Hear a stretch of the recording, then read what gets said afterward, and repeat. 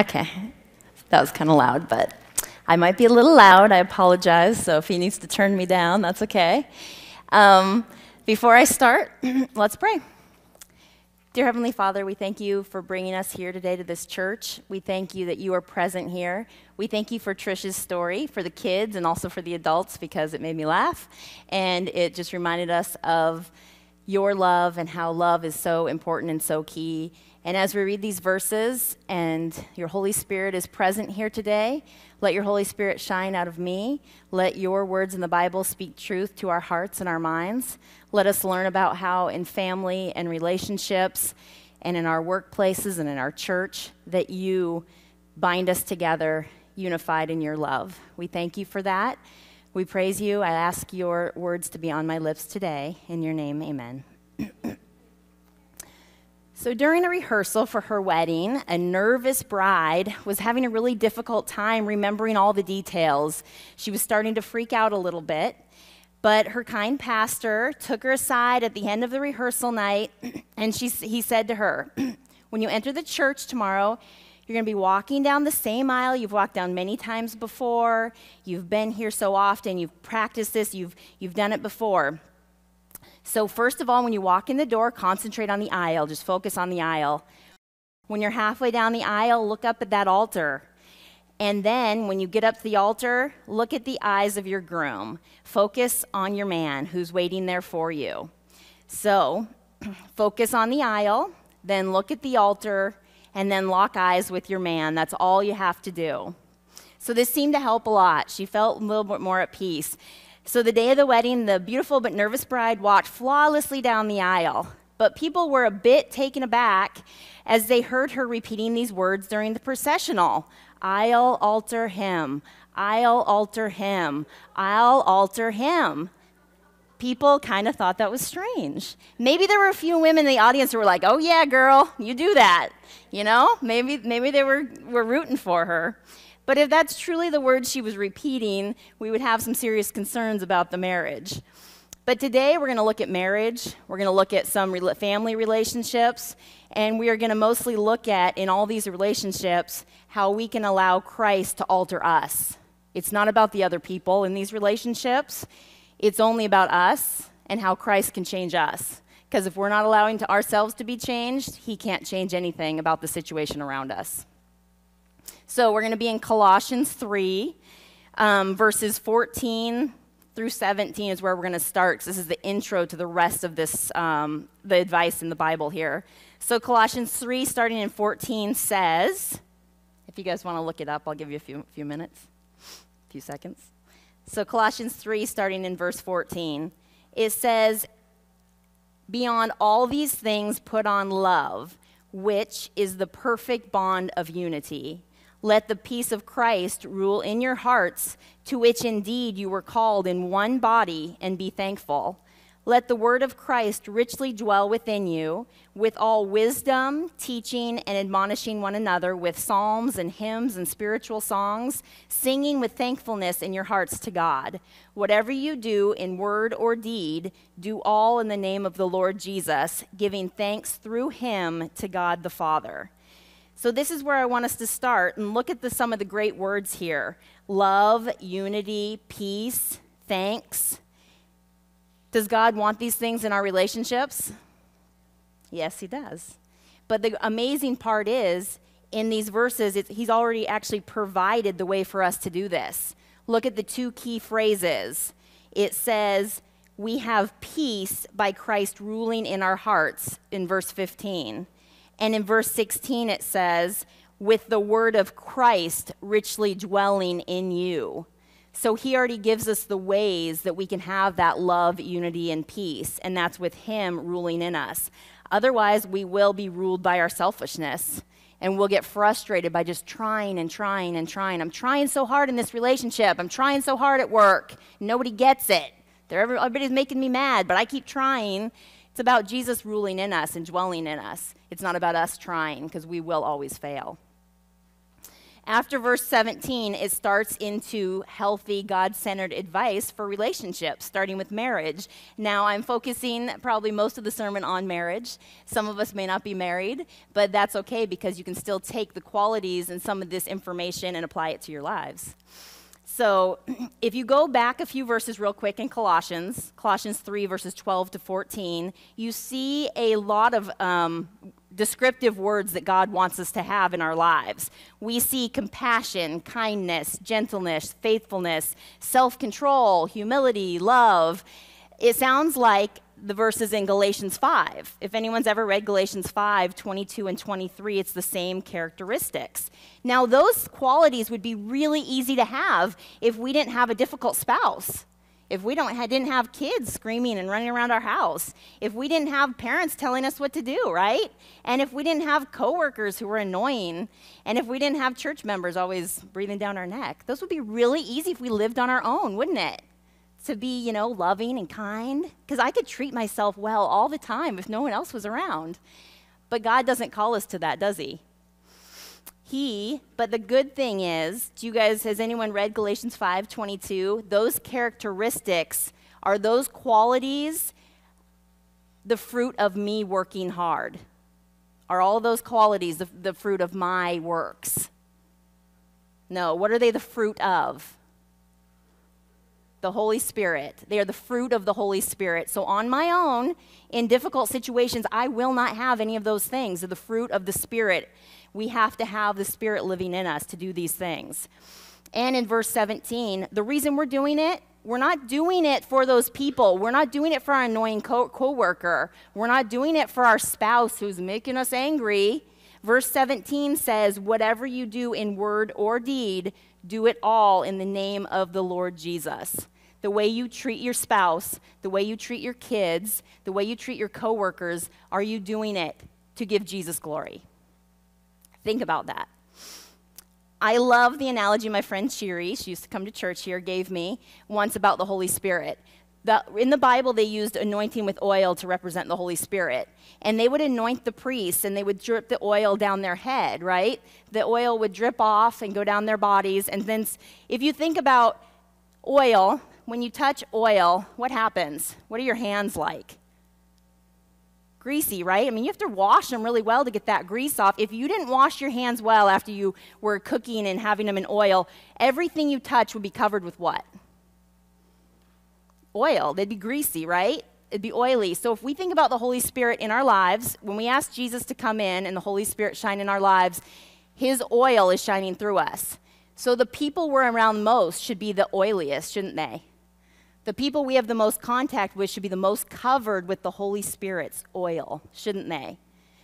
Sometimes, unfortunately, our spouses and our kids, they actually get the least amount of the oil because we're around them so much and we're not letting Jesus have all those moments and those difficult times. And that's where we need to go back to him and have him fill us because we will get overwhelmed.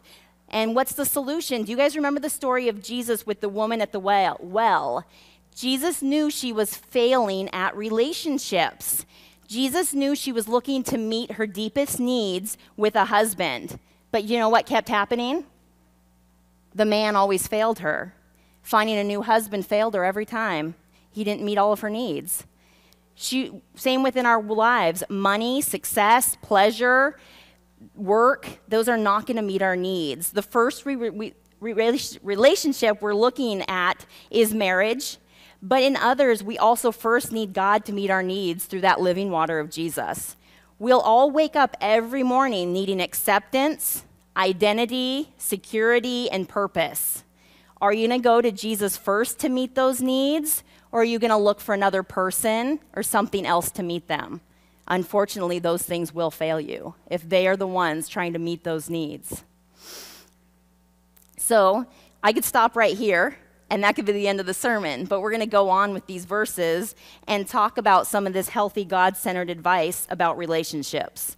First, Colossians 3:18 talks to wives and husbands, and so does Ephesians 5:21 to 33 has some great advice. It's interesting. Christians and non-Christians alike look at these words and they want to push away from them. They want to say, "Ooh, I don't like that wording. Oh, I don't like what I'm called to do. But do you guys agree? Well, Colossians 11 says there's no inferiority in Jesus Christ. Colossians 3:11. So once again, it says we are all, there's no distinction, but Christ is in all and he is all. He's not talking about a social ladder. He's not talking about men or women being greater or one inferior to the other. He's talking about a role that we have. Do you guys agree that we all have a different role in our workplace? Do we all agree we have a different role in our house at times, in our families? I mean, I'm a daughter, I'm a wife, I'm a mom, I'm a sister. Those are all different roles. So I have different roles to meet in those areas. It's not about inferiority, the words that Jesus is addressing. He's actually addressing men and women's greatest weaknesses. Do you guys remember at the fall in the Garden of Eden? What was Eve's weakness? What did God have Adam and Eve? He created them to be a partnership, right? But when the serpent comes along, it's Eve and the serpent. Where's Adam? First of all, did Eve go to Adam for advice? Or did Eve have I got this. I don't need a man telling me what to do. I got this. I can talk to this serpent. I don't need his opinion or his input. I'm a strong woman. I don't need a man's opinion. Unfortunately, she didn't get advice from her partner God gave her. And where was Adam? Was he off watching TV in the garden? Was he distracted? Was he passive? Did he not go to his wife and see her talking to this strange serpent? Maybe he saw it and he's like, whatever, and wandered off, and he was passive. I kind of think those are the two weaknesses that men and women in our society have. Passive men and women who think they've got it all covered and don't need help. So this is what God addresses, and he's not putting us down or calling either one of us inferior.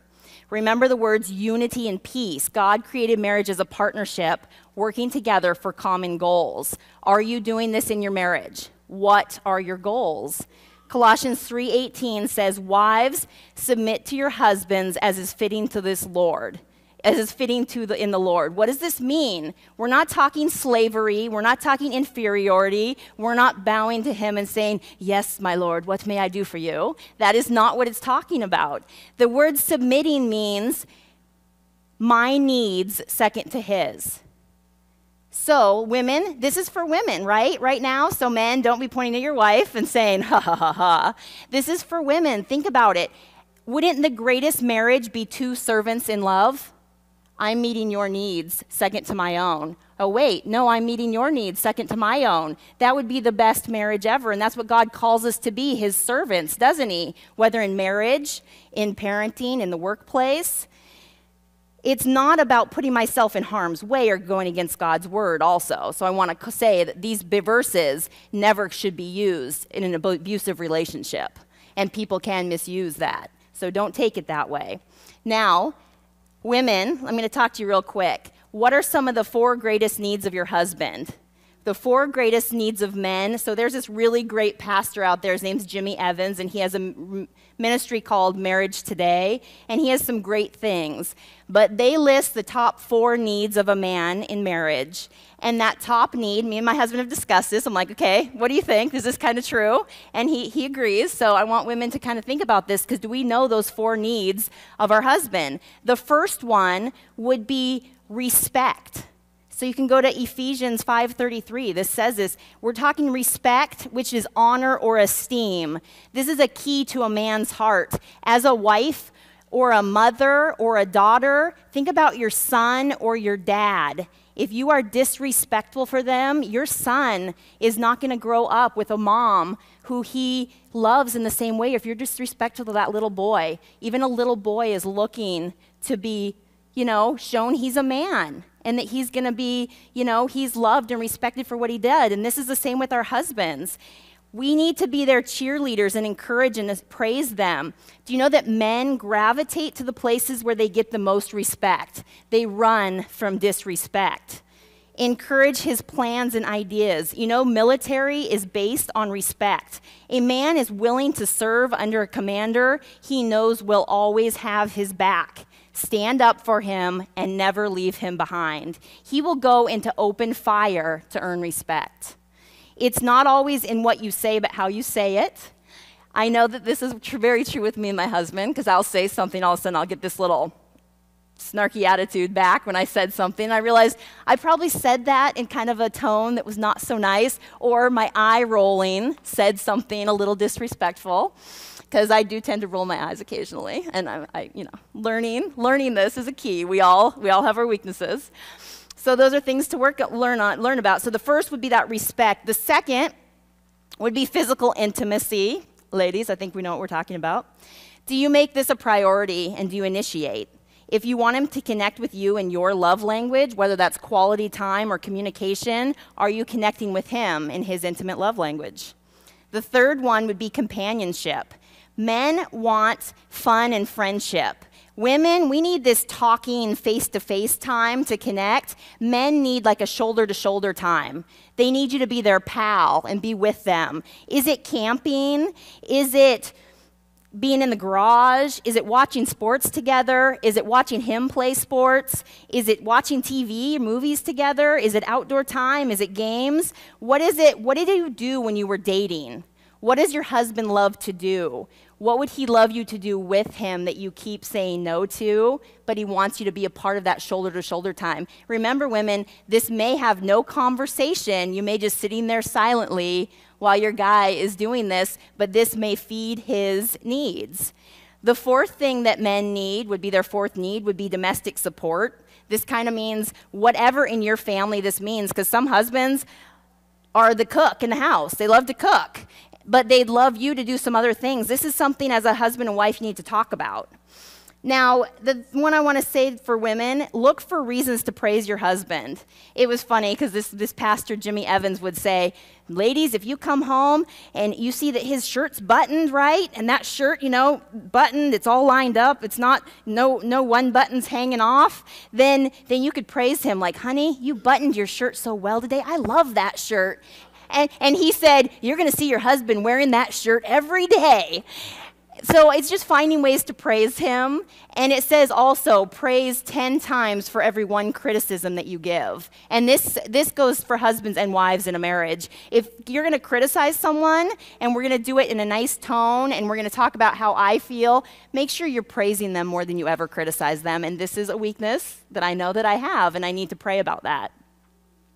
Now also, think about being a cheerleader. When a team's behind you, cheerleaders go, man, you guys are weak. What's with the defense? They're running all over you. And, they don't say that. They don't say, you guys, you're so weak and wussy right now. They say, defense, right? They don't talk about how weak you are. They just, or be aggressive, be aggressive, right? So we don't tell them you're being weak. You tell them what you need to do, right? In a positive way.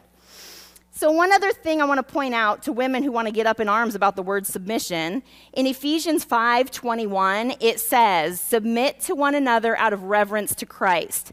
This is something Christian spouses should be modeling daily in their household, and then to those outside also. Submission carries the idea of entrusting yourself to the guidance and leadership of another to accomplish a task. And are we so narrow-minded to think that we don't need anyone else's guidance, including God and our spouse? Let submission and meeting each other's needs above our own be a big part of our Christian walk. Even if we let this be a part of our marriage, we can have a wonderful ministry and partnership, and this can be characterized by unity and peace, because we'll let go of ourselves and we are going to let God rule our hearts. All right, so now, guys, don't just start nodding your head in agreement and saying, oh, yeah, that's right, Heather. Tell those girls what they need to know. Because if you're focusing so much on what you think that your wife needs to know, then you're missing the message that you need to hear. And the one thing, whenever I got 2 kids, a daughter and a son, and there's always a scuffle that happens sometime during the week, and it's always usually perpetuated by, well, she did this or he did that. And I said, well, you're not responsible for what they do. You're only responsible for what? For what you do, how you react to it. And that's the same thing with us in marriage. It goes for the same for guys and for girls, is that whether you're doing what you're supposed to be doing, it shouldn't be predicated, or it shouldn't be based on the fact that they're doing what they should be doing. You should be doing what you should be doing, regardless of if they're doing what they should be doing. So the servant partner, the servant spouse. That's a huge thing. Are you serving your spouse? Are you looking for ways to serve your spouse, regardless of if they're serving you? Are you just looking for what you think you deserve from them, or are you looking to give them what you've been given in Christ? So in the Bible, it actually, when Heather was talking about submission, it actually in the Bible, it talks way more about what guys are supposed to do and their quality of the leadership in the household. He talks way more about what we're supposed to do as guys and way less about what women are supposed to do. So take that in for a second. I'm going to say it again. It talks way more about the quality of the leadership that we're supposed to do as men and husbands, way more than it talks about what the women are supposed to do. Why do you think that is? So if we go to Ephesians 5 and turn to verse 25, I'll give you a second to turn there. Or to Ephesians 5, verses 25. The responsibility on a man is to love your wives and not be harsh or embittered against them. And in verse 25 it says, love your wives as Christ loved the church and gave himself up for her. And then if we skip down to verse 28, it says, so husbands ought to love their own wives as their own bodies. He who loves his own wife loves himself. So it's pretty easy, like Heather said, it'd be pretty easy for you to love yourself if you were in a vacuum, in a bubble, and you didn't have anybody else there to distract you. I can, take pretty good care of myself. But when you're called to love your wife just as much as you love yourself, that kind of puts it in perspective. Because for me, it's real easy for me to sacrifice things on a daily basis to get something that I want. Maybe I don't go to lunch with coworkers because I want to save up and get a motorcycle. I can save for years and years, and I can be disciplined as all day long, all week, all month, all year long to get something that I want. But will I sacrifice something that I want for something that she wants? Just a silly example, just for me and my brother growing up. We grew up in a family that my dad has a family business, and we grew up in the family business. The one big outlet that we did as a family was we'd go snowmobiling on the weekends. We'd go up, just the four of us, and we'd go out and just get lost out in the powder, just out in Snoqualmie Pass, Stevens Pass, didn't matter where, as long as there was snow, we were there. And one thing that my brother and I always said in the naivety of youth, and we were like junior and senior in high school, is that we're never going to get rid of our snowmobiles. We're always going to go sledding. We don't care who we marry. This is always going to be something that we do. And I married a girl that was super active, fun person, sporty, taught her how to ride motorcycles. I'm like, sweet, snowmobiling's going to be a slam dunk. She's going to take in this dream of mine and make it her own. This is going to be us. This is what we're going to do. And then I found out, wait, diabetics. She's a diabetic, and they don't have the best blood flow to their hands and their feet. And when you're out in the snow, that tends to get really, really cold. And it doesn't matter how much of those little heat packs you bring with you, or even if the grips are warm, if you stop for lunch and stuff, she gets cold and there's no warming her up. And so, I was still kind of in the back of my mind thinking, man, I'm never going to get rid of my snowmobile. And I didn't, actually. I kept it till this year. But I didn't ride it. Because being with her and doing things with her and doing things with my family was way more important than the tradition and the goals or whatever that I had in my mind that I thought, this is important to me. She's more important than that. And so we found other things that we can do together. That's what it means. That's kind of a silly example, but it was something that I thought of, and I thought that was always going to be a part of my life, ever since I was a kid. But that was something that wasn't even really much of an issue for me to give up, because I wanted to serve her and I wanted to meet her needs more than my own. Now, originally, the word husband actually meant to garden, or like an image of a gardener who cultivates the soil and keeps the weeds out. As a husband, it's your responsibility to love your wife by holding things together and providing an atmosphere for growth in the home, caring for your wife to help her reach her full potential. When was the last time you woke up in the morning and you're like, oh, I've got so much to do today, but man, the first thing on my list is to help my wife reach her full potential? When did you ever think that? But that's actually what we're called to do as husbands, is that we're called to create an environment in our marriage, in our house, in our lives together to help her reach her full potential. And I can tell you what, when I sold my snowmobile, just as an example, when I sold my snowmobile and I told her, hey, I'm not saying this to make you feel guilty, but I'm saying that you're a priority in my life. I want to get rid of this thing so that we can do something else together, and we'll use the money to get into another sport that we can do together. There isn't too many things that you can do to tell your wife you love her. Much more than that. Giving up something of yourself for them. Same thing with your husband. If you can do something, and each marriage it's going to be different, whatever it is that you give up of yourself to help them reach their full potential, that is going to bring you closer and closer together. Now there's another story about a husband that he realized, okay, our marriage is getting kind of rocky. We're getting into a kind of a tough spot here. So he made an appointment with a counselor. And he and his wife go and they see this counselor. And the counselor starts talking to him. The wife just starts unloading about how rough the marriage has been. And he's starting to think, man, why did I do this? And she's crying and talking about their loveless life together and everything. And the counselor has been taking notes, but then he stops taking notes and he scoots his chair right in front of her. And he takes her hands and he just listens to her. And she's just talking and he's just listening. And then at the end, after she's done talking, he just gets up and gives her a hug. And he turns to the husband and he says, see, that's all she needs. And the husband pulls out his cell phone and he checks his calendar. He's like, hey, I can bring her by every Tuesday and Thursday. So you can do this for. Now, how many of you guys have actually taken time to give your wife a hug and then to just sit and not be distracted by your phone or anything else, the TV or anything, and you've just sat and listened to her? That's huge. Huge. To put aside everything that distracts you from her and just actually take in what she's going to say. You know, there's times where you think that, wow, she never stops talking. But guess what? She probably talks so much because you never listen. And she says the same things 25 different times in 25 different ways because you don't listen to her. You tune her out. So why don't you take the time to just take the message in once and let her know beyond a shadow of a doubt, I'm taking it in, I'm listening to you, I'm making eye contact with you, I hear you, I'm responding back to you. Guess what?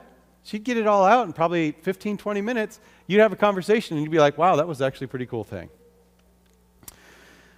Ephesians 5:25 says to love wives as Christ loves the church and gave himself up for her. This calls men to be loving and willing to die. Okay, as a guy, how many of you, if you saw a kid kind of stumble off the curb and fall into the street, you'd jump out there in front of a car and try and save that kid? Probably all of us. We're wired to really be protectors and to give ourselves up. But we do that for anybody. So that doesn't just make it special that, oh, well, I'm her husband, so I do that for her. You do it for anybody. So it's not like it's that big of a deal in that perspective. But what about dying to yourself?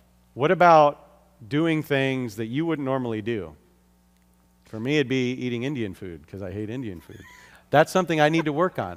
Yes, I don't give that up of myself. Ask my wife when the last time was we went to Indian food. Mm-hmm, okay? Mm-hmm. So there's one that I need to do, right? Another silly example. Makes you laugh. But that's something I could give up. And if I went to Indian food, how much would that tell you that I love you, babe? Mm-hmm. Mm-hmm. Just saying. Okay, so so Heather talked about the four needs that a woman has. Well, or that a man has. But what about the 4 needs that a woman has? Now, we could ask the ladies, but I'd rather go through this list because it'd probably be quicker. So we have to make sure that women, the number one thing, and these are actually in order of priority, the number one thing that a woman needs to feel in a marriage is security.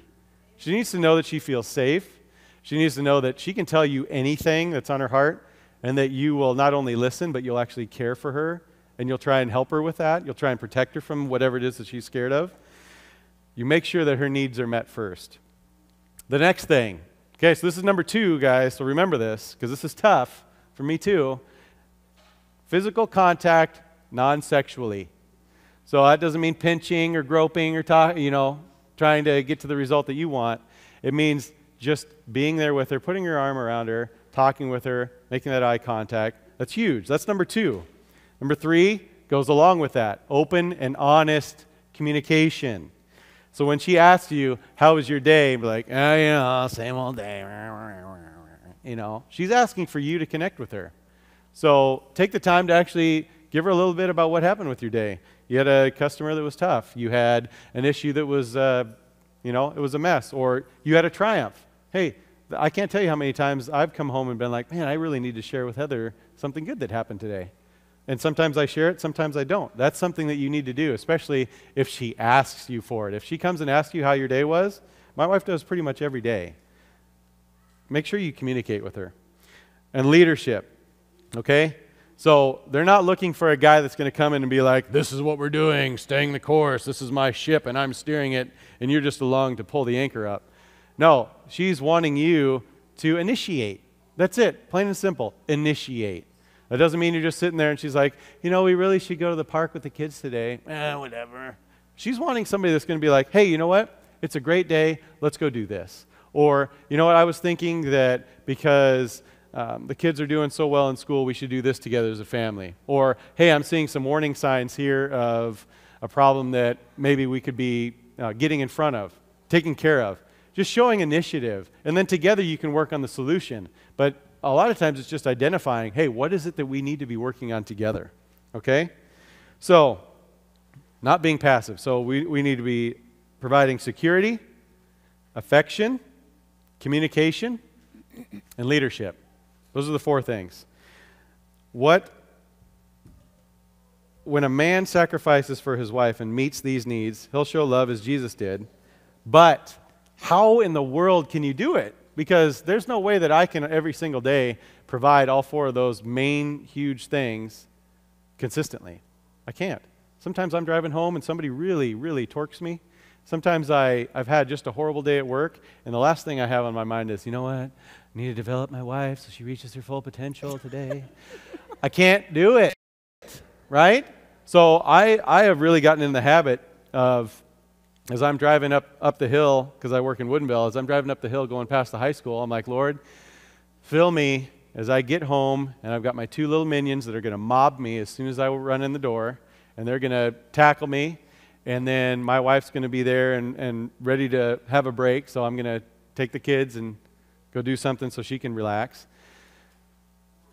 I don't feel like doing that, but I need to be filled with Christ, because the only way that I can do that is to have Him in me.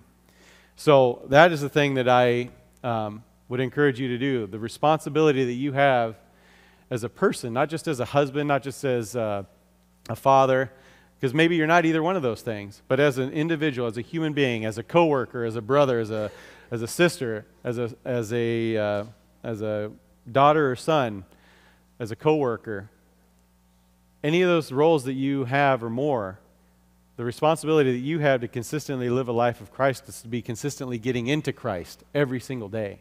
That's the only way that you can truly be filled with Him, and that you can actually be giving to others what you've been given. So God calls us to agape love. His love can be seen in 1 Corinthians 13. It's based on commitment. It's not based on emotion. It's not based on romance. It's not based on those feelings that you get. Because like I said, if you were to respond to the people around you in the way that they treat you, wow, that would be hideous. But if you respond to other people in a way that they don't deserve, if you heap those coals of fire on their head, if you give them the things that they don't deserve, but you give it to them anyway, then you're giving them something that they can see as not you, but Christ. And the same thing in a marriage. A happy marriage does not come naturally, because unfortunately we are naturally self-centered, focused on us, and we're prideful. But if we're filled with Jesus, that's the only way we can do it. We can find a peace that comes through Him, and it comes into all of our relationships, all of them. So how is your marriage going? How are things? What is it you as a husband or you as a wife need to work on?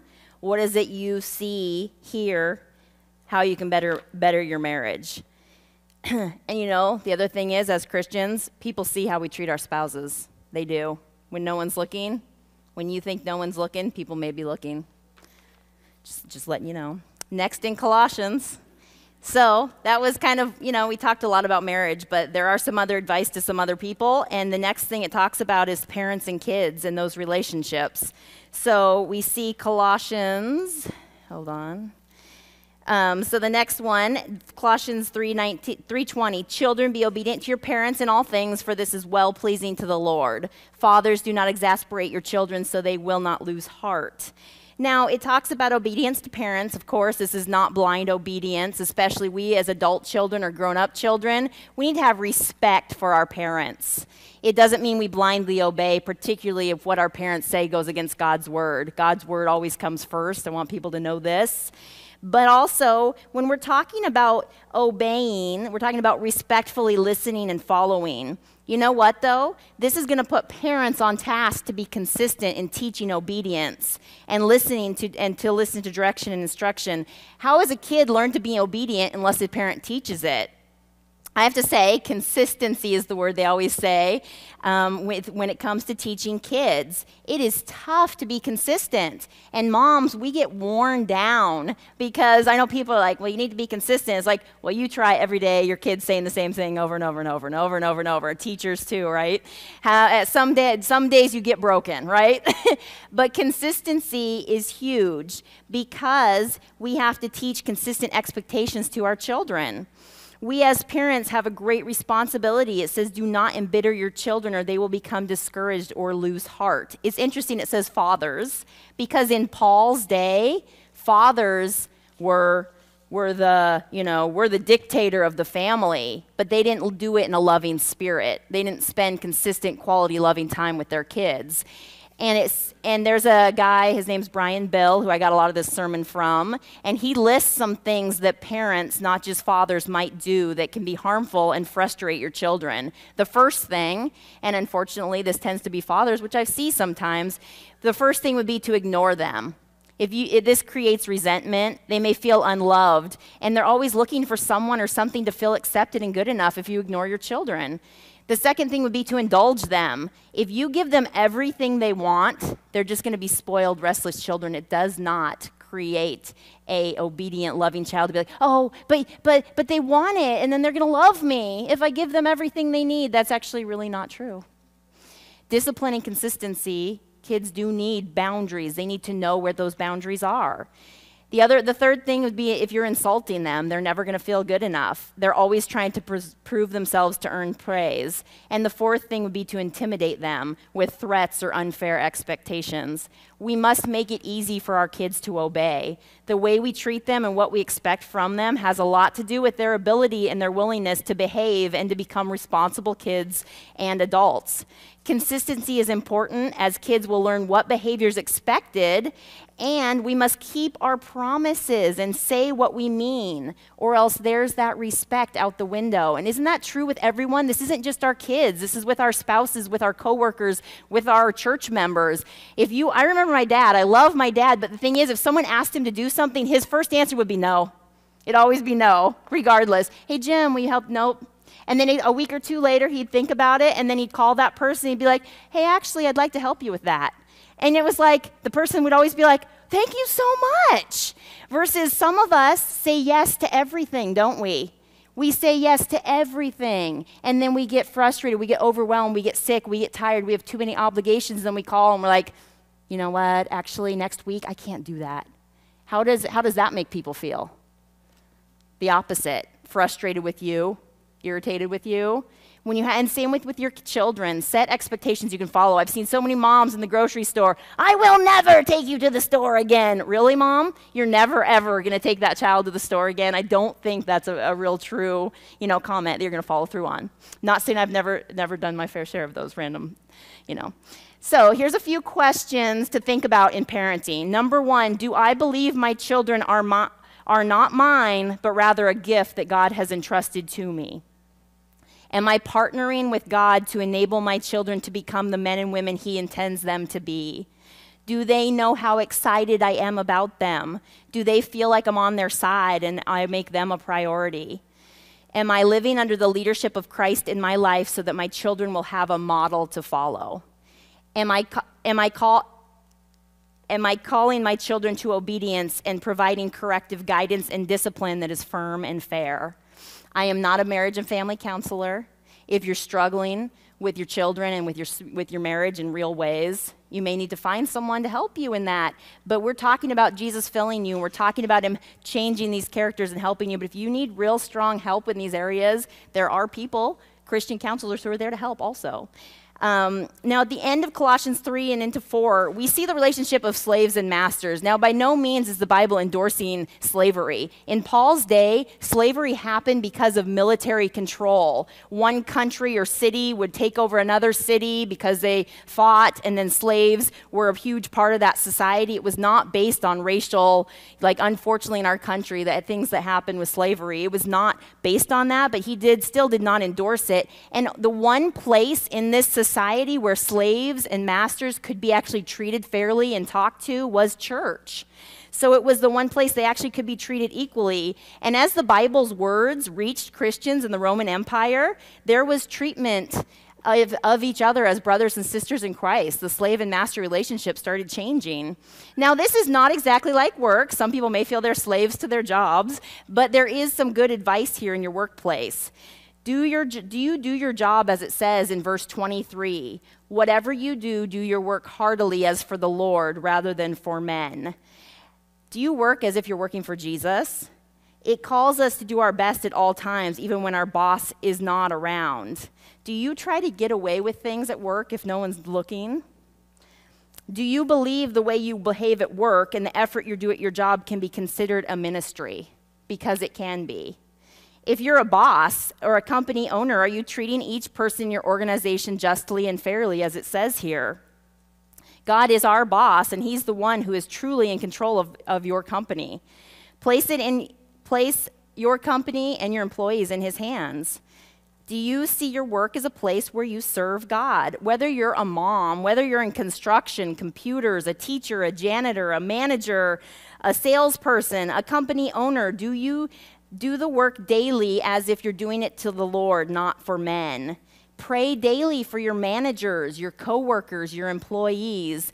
Your job and your workplace and your home is not about financial gain, but about relationship with Jesus and the light he desires you to shine wherever you are and in whatever you're doing. And now this comes back to whether you're a husband or a wife, a child or a parent, a coworker.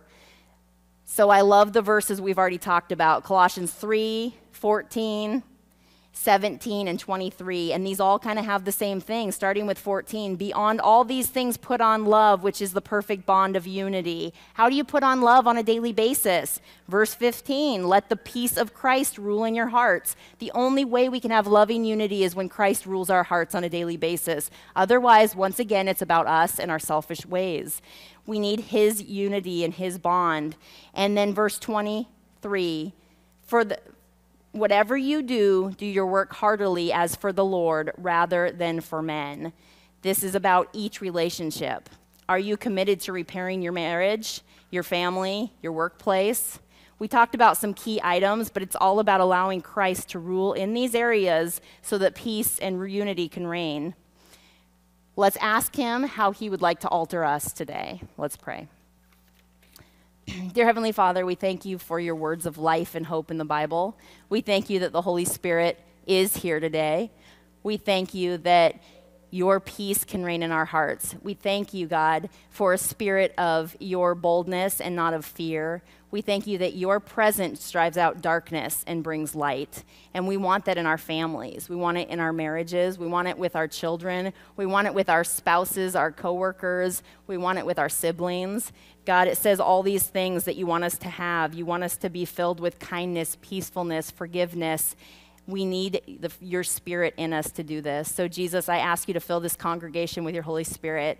I ask you to dump your oil on their heads so all the people they come in contact with leave the grease of the Holy Spirit behind, and that you are seen shining your light to this world through each one of us. We love you. In your name, amen.